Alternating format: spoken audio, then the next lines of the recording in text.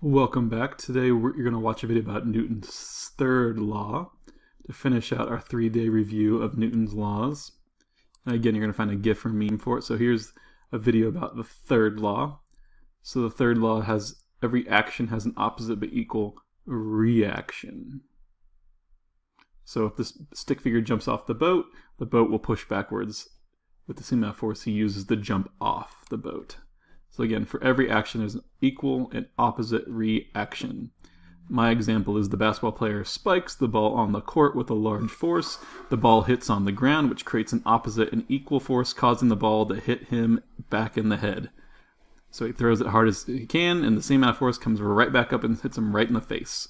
So go find your own student example and explanation of the third law. So it's like this kid kicks the soccer ball on the wall, and it hits him right in the face. A lot of good ones for this one.